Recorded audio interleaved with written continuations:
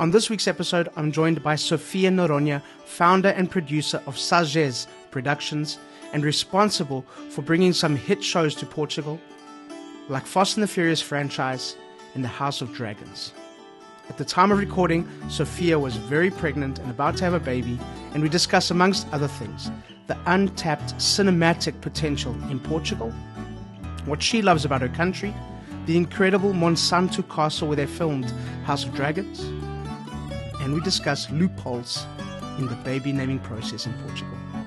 For those of you listening, head over to our YouTube channel to see some of the photos that we published during this episode. And for those of you watching, click down below and subscribe.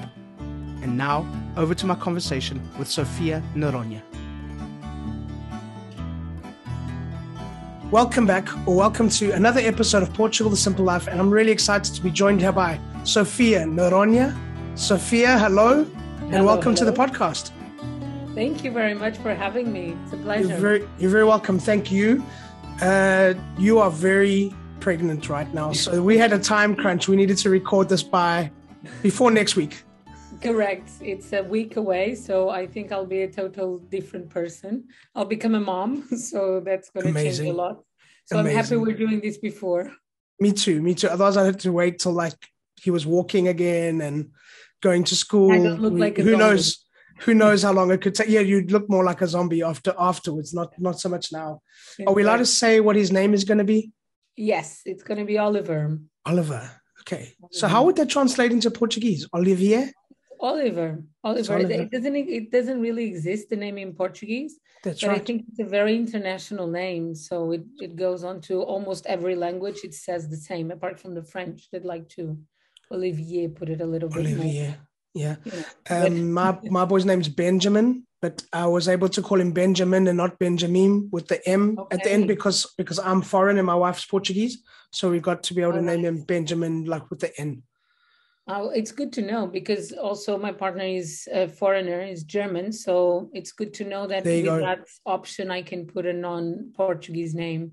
Yeah, you can do just Oliver. So there you go. You learned something new. Yeah, there you go. Should we end the podcast now? Exactly. So it was already worth it. It was a doubt I had, and then wonderful. I'm so happy you clarify it for me. You're welcome. I'm here for these kind of things, Sofia, maybe you can tell us a little bit about you.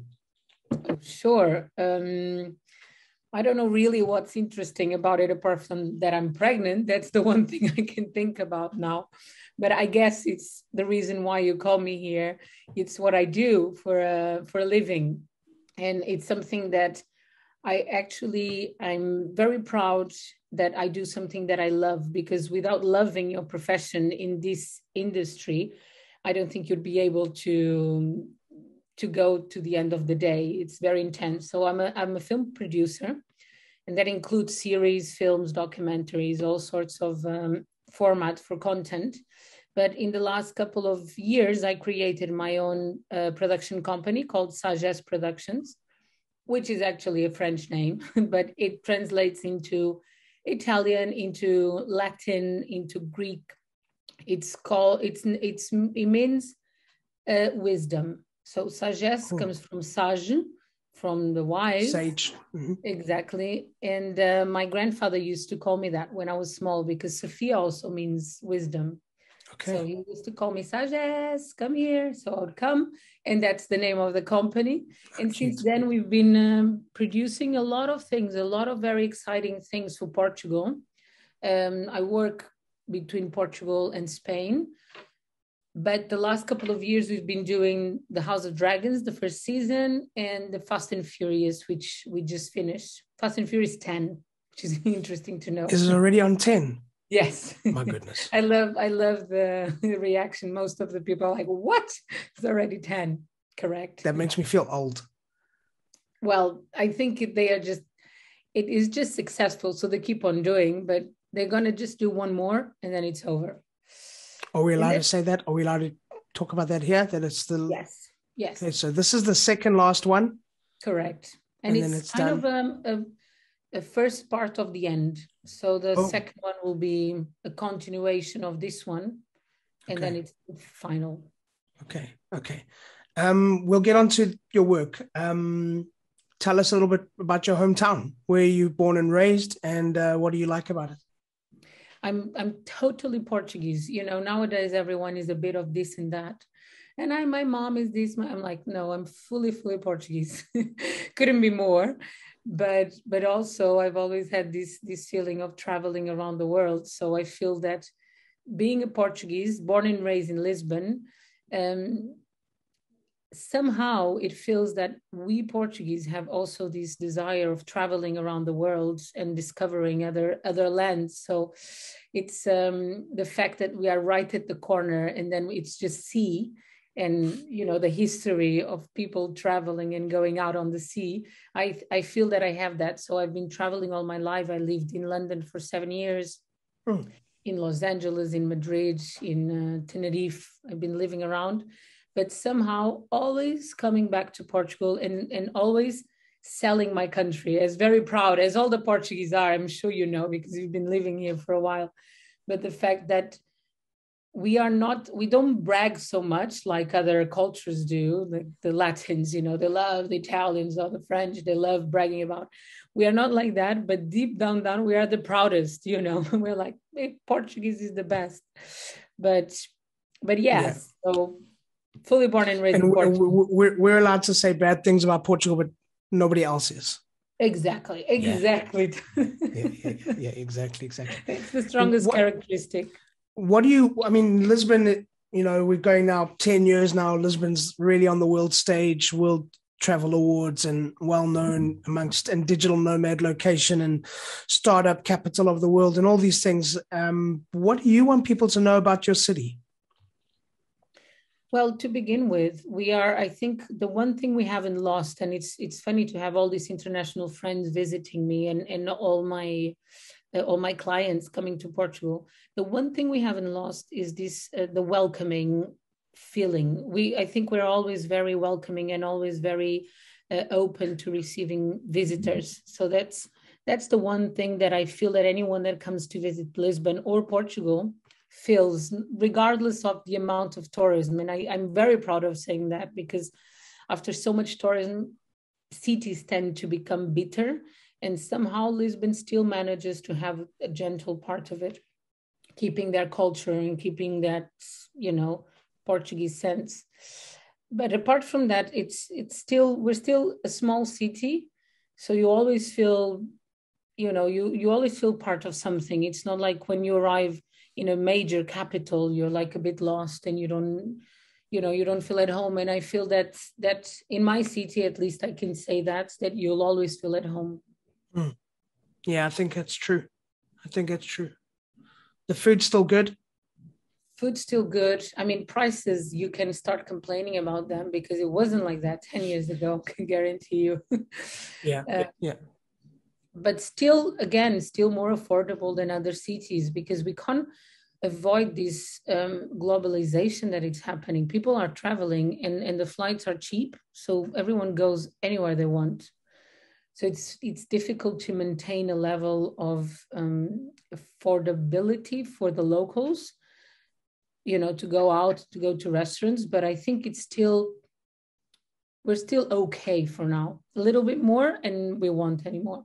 Yeah, I mean, I think. Correct me if I'm wrong, but I think one of the things I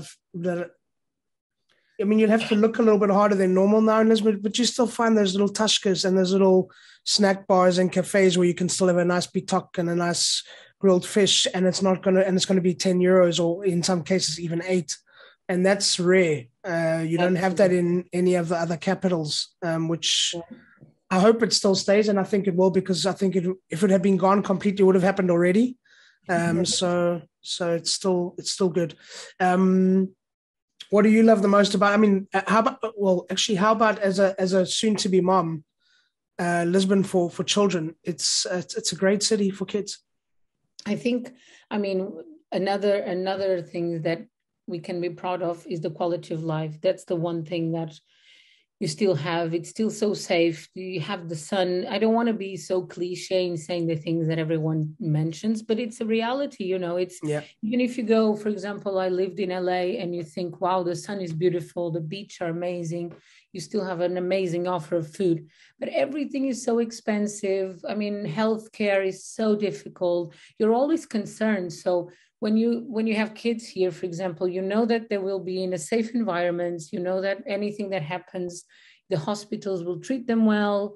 They get to know the neighbors still. It's still a community within a city full of variety. So that's the one thing that you cannot buy, and that money doesn't buy.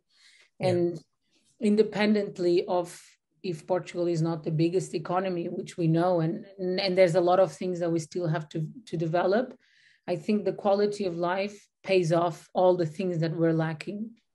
So it's a good balance. Certainly. Yeah. How did you get into the work that you're in today? I don't know myself without it, actually. I think that really describes me. And to begin with, I'm a Capricorn, so I'm a workaholic. I love working. I love trying to discover new challenges and trying to make it happen. So that really, I would say, classifies me. I like to make it happen. And I started as an actress. My grandma used to write plays, and again, very Portuguese kind of families, loads of kids, loads of cousins. I had 36 on one side and 18 on the other.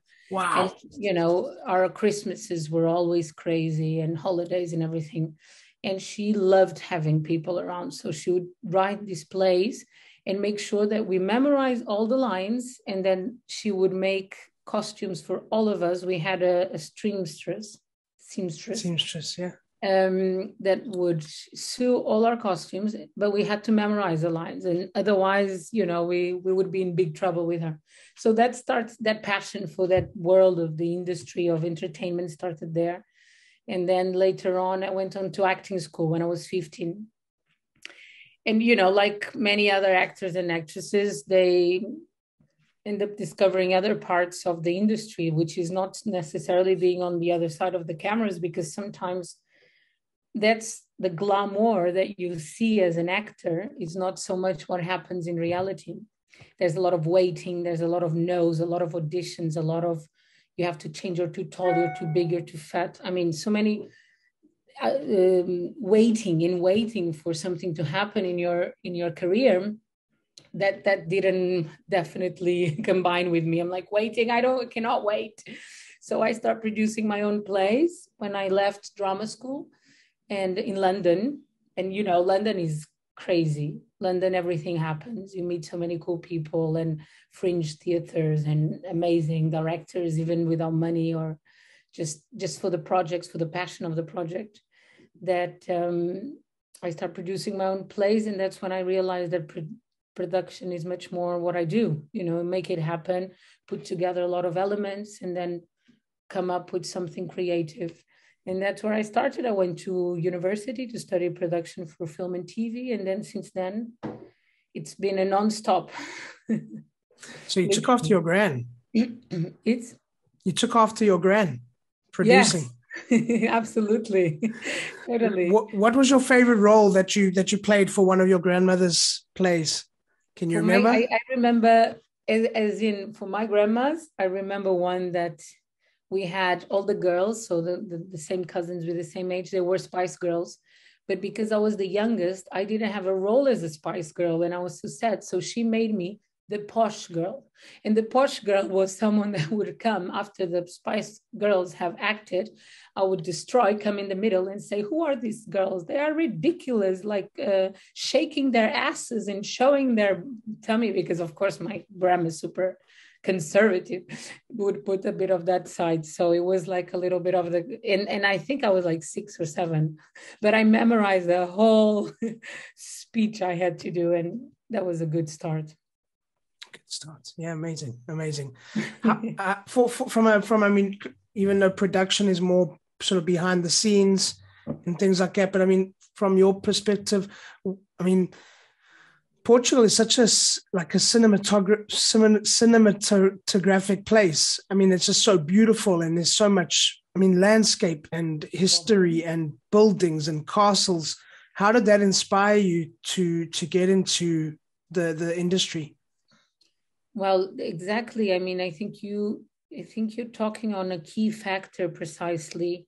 What made me stay in Portugal in 2016, because I've been for 7 years in London, and I produced a musical about Fado in London called Once in Fado in Village Underground. I don't know if you know the place, but it was like an immersive experience about Portugal, because I thought that out there people didn't know so much about Portugal, and I always wanted to sell Portugal out there. So that went really well. So I came to Portugal to continue to produce to Luxembourg and to Brussels and to France. So we had meetings already happening.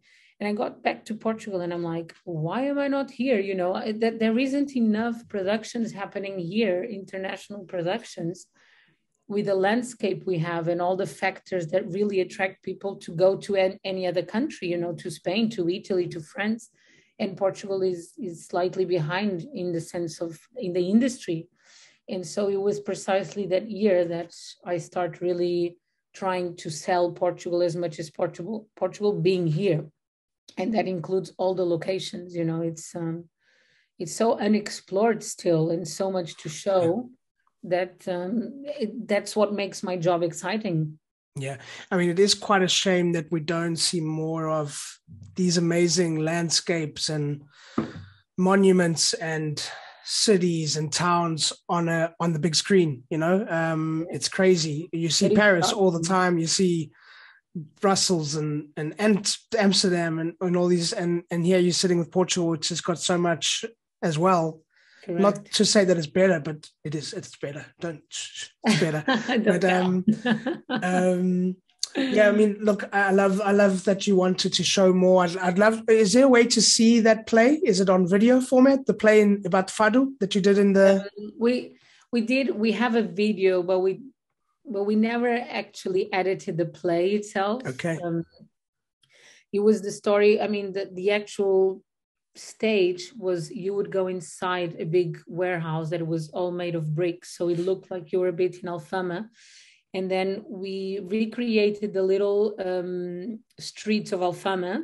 Oh, wow. The set was the streets of Alfama, where you would have people selling in small kind of kiosk. You'd sell custard tarts of chorizo or ginginha or different things. And then you'd go inside a fado house, and then you see that the audience could sit in the middle of the stage. So it was more of an interactive kind of play. And the actors were the fado singers. So as if they were guests, and they would talk with each other in the middle of the audience. And then they would sing. So the fado would be related to the story. And of course, the story was always like, the girl loves the boy, and then the boy doesn't like her. And a typical fado drama where, oh, he left me, oh, but I love him. And but very much of what you hear a bit in the streets of Alfama. But yeah, it worked really well. It was really exciting to show that side. And I think fado, it's still as well, it's still not explored enough to have a more of a commercial point of view, you know, instead of just being like this dramatic and very intense thing. This is always this balance in Portugal of something pure, but you don't want to but nobody wants to over exploit it and over commercialize it. And this is the challenge that we have in this country. It's correct. It's a bit of a fine line. But at the same time is the good thing, right? It's, yeah, 100%. You lose it, but then like if you go to a fado house and you start speaking in the middle of a fado, they don't allow you. If you're in a right one, they will be very rude to you and tell you to shut up. And and I have all my friends are from the fado world as well, and I'm like, you don't need to be so rude. And they're like, no, we need to be rude because the tourists cannot be, cannot talk during the fado. And I'm like, okay, it's part of it. It's cultural. Yeah. I mean, I love that you said that you wanted to kind of show more of Portugal to the world. This is kind of what the podcast is about, is I felt like there's not enough people who know about Portugal from the inside out, because we've got so many beautiful things here that happen in this country, and cultures and things like that. So yeah, I love that. Was that little stint in London kind of the catalyst? Doing that play was kind of the catalyst to bring you back? Yeah, I mean, the fact that I write here and there wasn't, I couldn't point a big production apart from the house that, what was the name with Meryl Streep, the ghost, Casa dos Fantasmas, a very old film.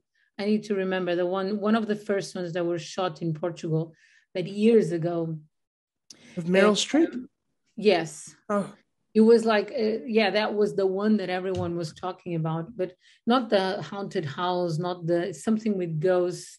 I need to remember. And I knew about that one, but that one was like ages ago. And I was impressed on how little the film industry, Hollywood knew about Portugal. And I started doing a lot of trips to LA and to London and back to London and to other film festivals, and people were very unaware of what Portugal had and the kind of the landscapes they had.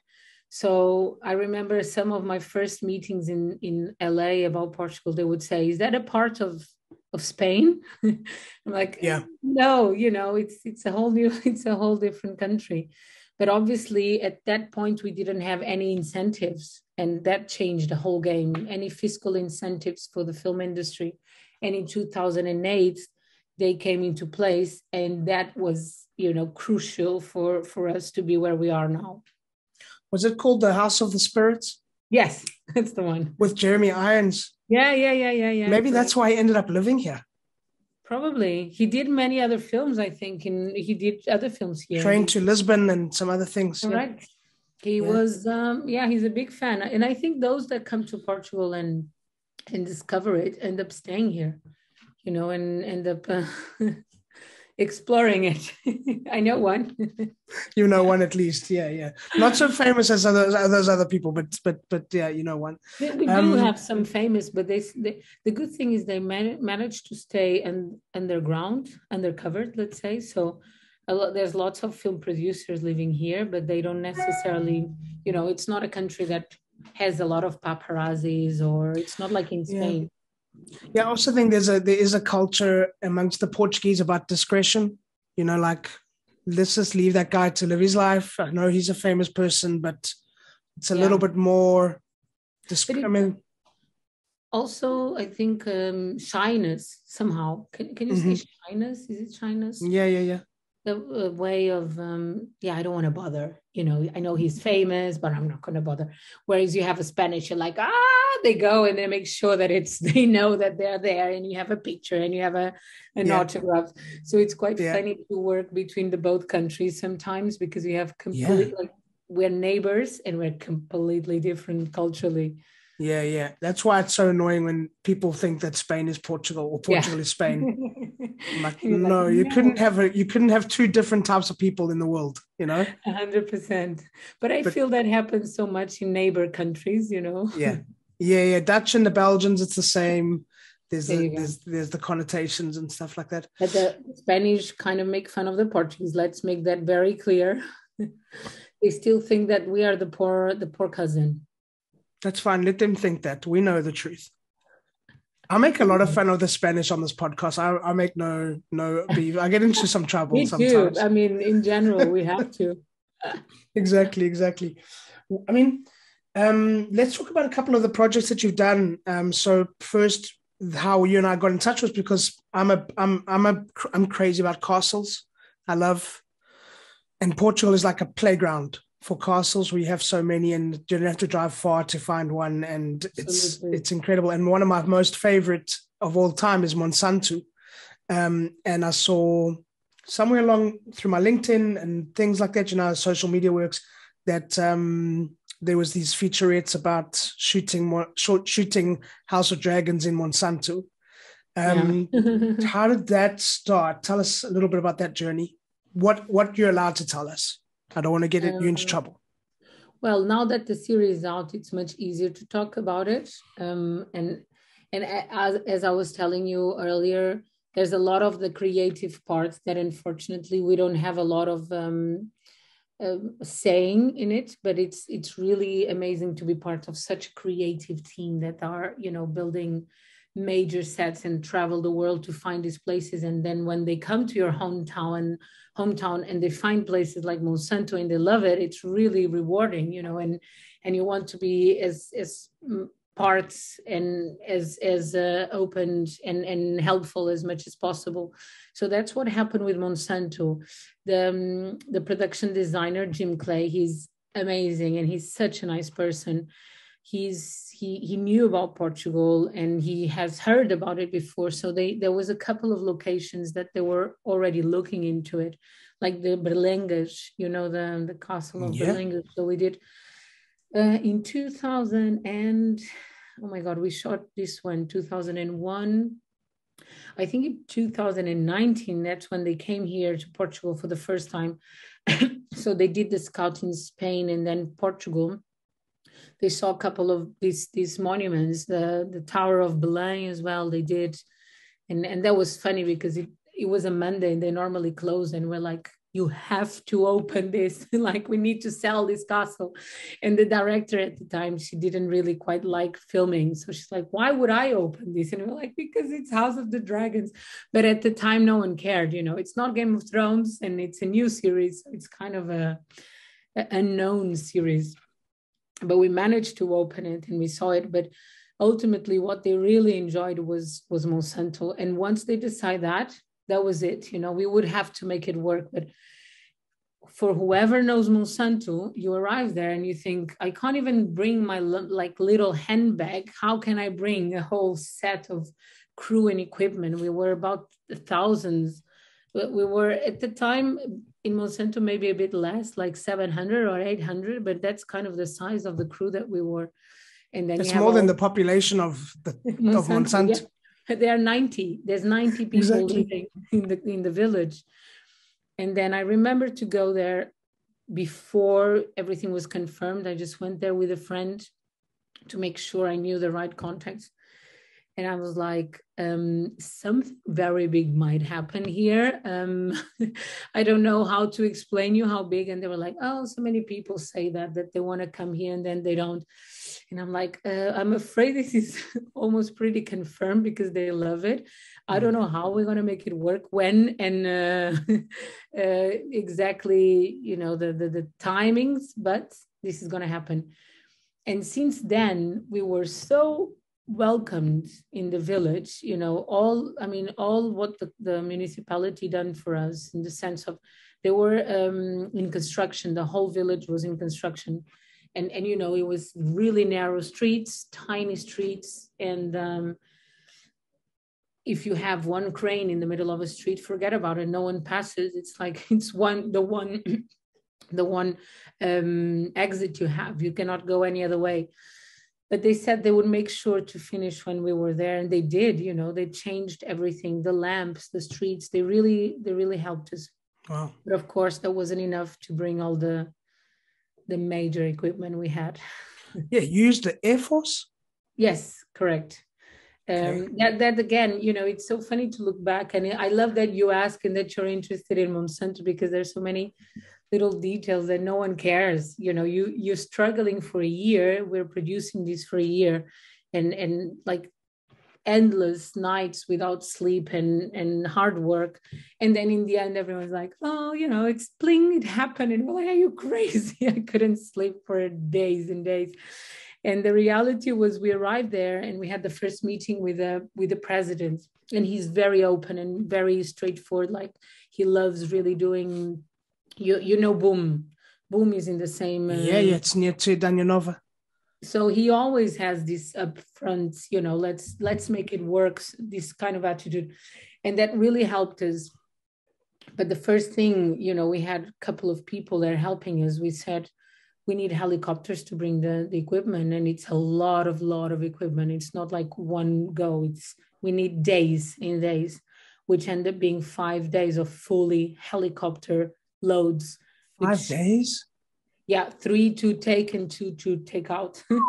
So full days of back and forth from 7 a.m. as soon as you have the sunrise to the sunset, which is when the helicopter can fly.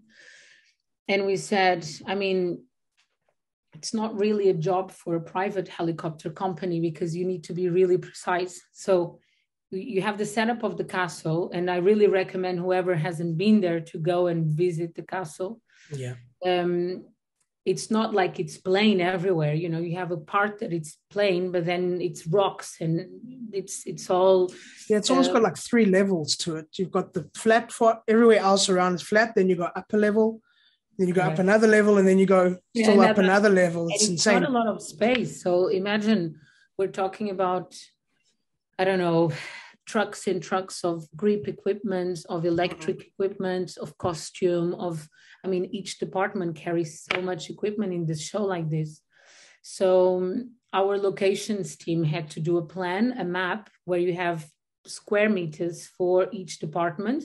So the helicopter had to bring up we had to organize all the material in loads, and each load had a timing to go up, depending on once you go up, needs to be built up there. So everything needs to be planned to that detail.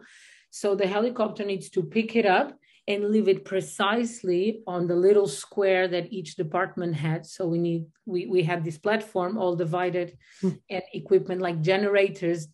Once they are up there, you cannot move them because they're really heavy, and there's not men enough to move a generator from one rock to the other. So they need to really be precise. So a private company doesn't do this kind of jobs, only the Air Force. So we said we need the Air Force, and the Air Force does help in Spain, but not in Portugal. Normally, it's not common that film crews go and ask the help to the Air Force. And they told us, like, forget about the Air Force. We'll never do that for you. I mean, it's completely crazy or crazy. And we're like, we're not going to give up. And we're going to insist, and we're going to try, and we're going to call, and we're going to be a pain in the ass. Sorry, beep. But this is what we are. As producers, that's what you have to do. And that's what you have to, can never give up. And no is not an answer. Like, no, it's not an option. We know it's a guaranteed, but it's not the option. So you have to continue to insist. And we did, and we managed to get the helicopters and the services, and they were awesome. And it was really rewarding. Amazing. What was the reaction of the crew, the actors about this place? Because the few things that I've heard, they were blown away by this location. I've been there, so I know why. But what was the reaction of the people that came there for the first time? Being totally honest, creatively, they loved it. Anyone that's part of the creative team loves. Anyone that is part of the technical crew is like, what? I have to go up all of this with my gear and back and forth. So I think logistically they complain a little bit, but then being up there is amazing. And it's like a feeling that being able to be shooting something and really feel the sense of the series, it's amazing because it's Dragonstone. So you really feel that you're in a Dragonstone. I don't know, the land of dragons, basically. Yeah, I mean, it could be. It's so high up. It is, yeah. I wonder if we ever had dragons in Portugal. I'm sure we had, but don't tell that to anyone. No. I think I saw some eggs there. These people that lived in Monsanto, the 90 people, I mean, they're used to having this place, except for a little bit in the summer, all to themselves, nice and quiet. Then all of a sudden 700 people, helicopters. How did that go? And film crew is never quiet. The film crew is like this kind of people that there's even this short film that it's kind of one guy that goes, knocks at a girl's, like the lady's house. Can I come in? I just need to look into your window and do, oh no, sure. One comes in. Second time, excuse me, I just need to actually put something on top. And then third, fourth, and by this point you have 10 people in your house changing the curtains, changing the lights, changing. Oh, it's just this. So that's a film crew. So now imagine 700 people in that little village. Is literally cars going back and forth, everyone with like fluorescent vests shouting, police, come, go, no, excuse me, can I use a toilet? Can I, it's like we're so loud and we're so intense. but I think they enjoyed it because it was fun, and I think everyone co-lived very well. Amazing, amazing. And Fast and the Furious, I mean, I know it's not out yet, so we have to be careful what we talk about. Where was it actually shot? Well, we've been in a couple of places in Portugal, all over, but mainly we were in the highway between Vila Real and Viseu, the A24. Okay. So it's right in the middle, and it's beautiful because it's Douro, and it's where you catch all the vineyards, and you can see a lot. I mean, initially that wasn't exactly what they were going for, the kind of a beautiful landscape, but let's see how it ends up. I'm curious. How it looks, the end product. Very curious. Yeah. I mean, let's just talk about Monsanto, like just to give it a bit more time. I mean, how would you describe it to somebody, and what would you want them to know about this special place? Well, I think you need to get there to have the feeling of the energy. So many places are like that. And especially in Portugal, you have a lot of places unexplored that you arrive and you feel a sense of an energy, something more powerful than what you can describe in a picture. So I recommend Monsanto is one of these places that you need to be there to understand it and to feel it and to see the view. I've been there so many with different weathers, and all of them are special. If it's a bit cloudy and foggy, you really feel a sense of mystery and a sense of the old times. It looks like you stopped in time. And then if it's sunny, you see a major landscape that you can see for miles and miles. And you really wonder, because it was made of from the how do you call the old religious. Say it in Portuguese. It's okay. No, I can't remember. Oh, that's pregnancy brain. Yeah, pregnancy brain is terrible. Yeah. I just have plantários. It's not plantários. It's like the old soldiers from religion, really old. The Knights Templars. Yeah, it was Templarios. But I was there. Plantários. You were close. Because I have a big planet here, so like Plantários. But yeah, the Templarios, that built that ages ago, and you think, how were they able to carry those massive rocks? I mean, the story of Monsanto is really that there was an eruption that didn't burst.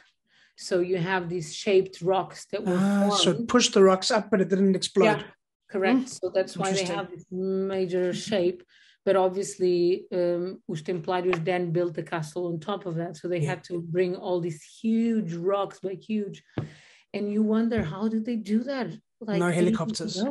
No helicopters. No.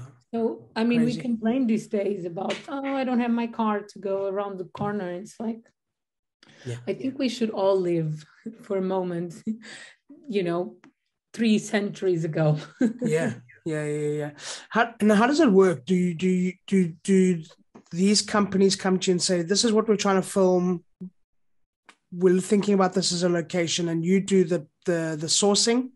The logistics, yeah, pretty much. Basically, that's how it happens. They come with the creativity, with the scripts. A lot of these big shows already have some heads of department.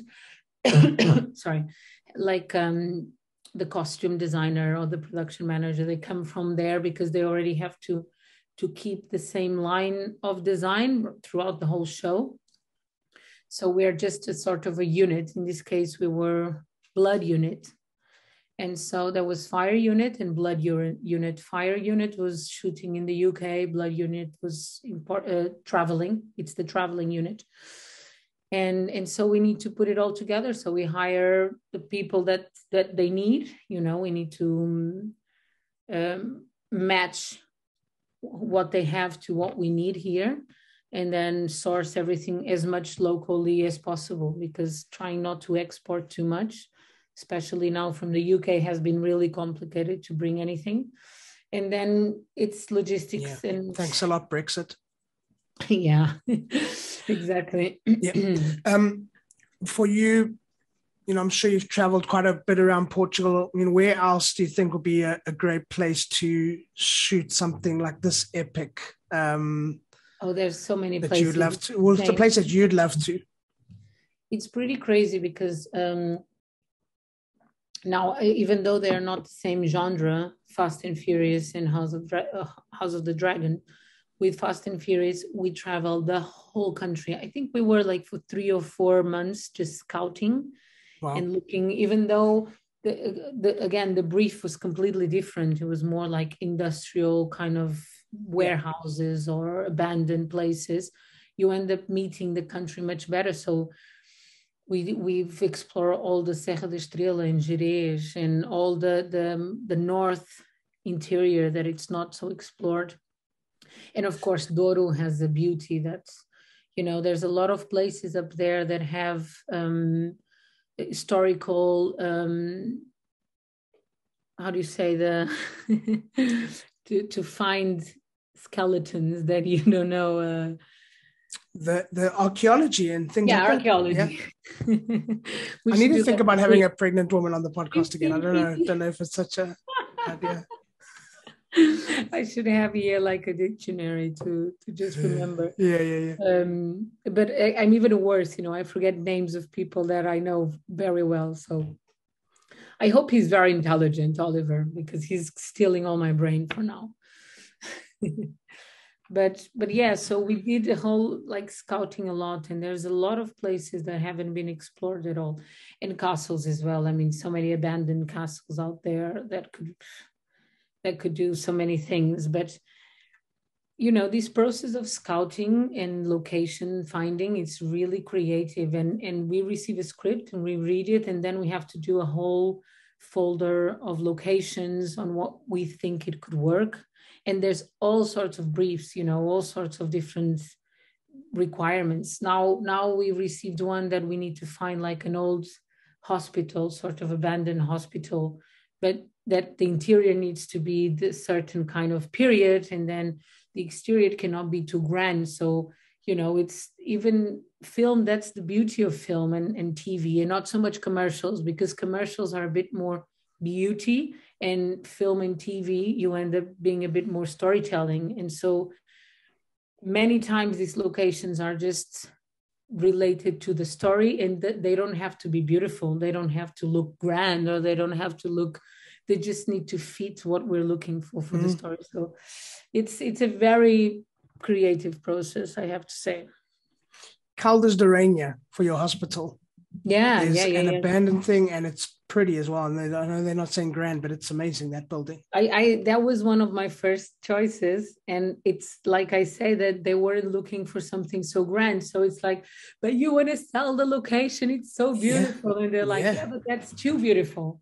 So it's kind of the fine line between what we're looking for and what really sells and what do they need. So it's there's never right or wrong. You've been going around the country and you're looking at things with a different eye, literally. What are the things that you appreciate about Portugal since you've been going around and looking at all these different sites? I think one of the first impressions that anyone that's been going on these scouts with me is that mostly everyone, again, is very welcoming to this idea of filming. So it's very rare, like we had the situation with the Tower of Belém, that people go, I don't like filming, or I don't want TV or cinema or whatever. So the first reaction is, we're welcome to open the doors. We're interested in exploring that. I think this is going to be good for our area, like the highway, for instance. I know we were talking about a location that it seems easy, but it's one of the most complicated locations to secure on a film set, especially for so long and in such a stretch of highway. I don't think you could do this in Europe anywhere else. And you can ask anyone that it's, specialized in this area of locations, and they would say the same. Normally, you can close a highway fits in construction, not a moving highway. And that's what we had And the whole reason was because we were very welcomed from the first call we had. So the concessionary said, look, we don't know if this is possible with the government. There's a lot of logistics to get there, and bureaucracies that need to go through, but we are open to help you, and we'd love this to happen in our highway. So that was the only reason why we managed to get Fast and Furious here. Yeah, so the people make it really easy. Correct. Yeah. Seeing your country through the eyes of all these different people coming from all over the world, what makes you proud of Portugal, Sofia? The humility. Yeah, I think people are humble here, and even though it's pretty and we have great things to offer, we're not like, this is the best and this is what you have. It's always like, this is really nice, but we understand that there might be other places that's beautiful. But don't say anything bad about it. No, you can't. You can't let them. Not even if it's Vin Diesel. We're like, don't say that, buddy. Yeah, exactly. Listen. I think you need to come. You need to get something for Abydos Castle. Have you been to Abydos Castle? Mm-hmm. Yeah, I spent all my childhood in Abydos. Really? Yeah. That's my hometown. Wow, yeah. Beautiful. Yeah. I mean, the one thing with Abydos is that the one thing that I would say that I would ask people to stop in Portugal is to not rebuild everything too pretty, and I'm afraid if Abydos goes way too pretty and too clean, because what makes the roughness, at least for my industry, and I might be a bit selfish here, but it's the authenticity, and so many things are, I understand for the residents might be good, but for the authenticity of a place, we might destroy it. You're the first guest on the podcast that said that we don't want Portugal to be too pretty, so that's a first. I like it. Yeah, but I mean, I tell you, for example, Marvila in Lisbon. Yeah. It's a up and coming kind of area, but before there was a lot of more like unexplored areas that looked amazing and rough. And now scouting for Fast and Furious, we couldn't film anywhere there because they were looking new and just general, not general, but just same as everywhere else. Yeah. Sofia, you mentioned spending so much time being overseas in LA and London. What are some of the things that you missed about being in Portugal? Definitely the food. When I moved to LA, I stopped eating meat, not because it was, LA fashion, but just because the food there wasn't so, so real. Whereas here, I don't mind eating meat because it feels like I know where it's coming from, and I know it's not so industrial. Same with fish and with fruit for sure, and I hope it stays the same. But also this slow pace that, everything will be fine. Not too ambitious sometimes, which is good because it gives you some sort of peace. I'm not like that naturally, so I'm very ambitious and I work a lot. So when I'm here, I feel a bit more relaxed and a little bit more in peace with myself. So it's good to be back and forth. I need to get out as well. That's the one thing, I'm not going to lie. It's good to get out and have a little feed off this energy from other big capitals, but it's good to come back to realize that life, it's not only about working and thriving. Yeah. Portugal gives you rest. Yeah, correct. Yeah. I hope it gives it for Oliver as well. For sure. I'm just going to have to give you more rest from Oliver, because it's a whole nother level now. No whole nother level. Sofia, what's one thing that you would like people to remember and take away from our conversation? Just one thing. One thing, oh my God, is to visit Portugal, but to appreciate it slowly and not in this crazy globalization way of doing things. So I love that. Visit Portugal, but appreciate it slowly. That's awesome. Oh, it looks like it was good. We need to trademark that. We need to trademark it right now. Do you know someone who can do that? Okay. Sophia, how can people follow you online, be kept up to date with your work? Oh my God, and stay in follow touch? me on Instagram. No, I tell you, I had a private Instagram, but with all of this, I open it and I'm very nervous about it because I don't think I post things interesting. It's just like me. Who wants to see me? So I'm going to start making more interesting posts, I think. But my Instagram is Sofia_Noronha. Please follow me. And my production company is Sagesse. Oh God. And Sagesse_Productions. I think that's it. Okay. So Instagram is the place to go for Instagram. I mean, okay. We have a website, but Instagram now is the one for now. So you promising me lots of followers now that everyone's losing followers? I think you might get some followers. Yeah. Oh my God. At least you. I hope you follow me. I do. That's how I knew that you were pregnant. Oh. before you told me. Sophia, this has been so much fun. A question that we ask all of our guests: Portugal, the simple life. Why? The appreciation of the good things that life has. Does that make sense?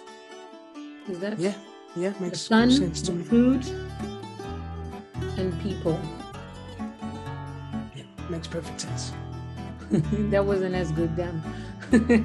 This was a wonderful conversation. Thank you. Good luck with the pregnancy. Really, thank you for inviting me. It was a pleasure. I hope I haven't talked too much. That's the whole point of a podcast, is to talk. So we're good. You're good. I look forward to seeing more of what you got coming up in the future, and good luck with everything. Maybe we'll meet. Yeah, soon. That'll be nice. Mm-hmm. Sophia, for now, I'm going to let you call it. And that's a wrap. So thank you once again to Sophia, and thank you to all of you for listening. Please subscribe, share with your friends, give us a thumbs up, and please leave a comment or a review. We always love to hear from you. Don't forget, Portugal the Simple Life also has a magazine, so download it, it's for free. We'll be back next week with a brand new episode, and as we say in Portugal, um abraço. Welcome to the Simple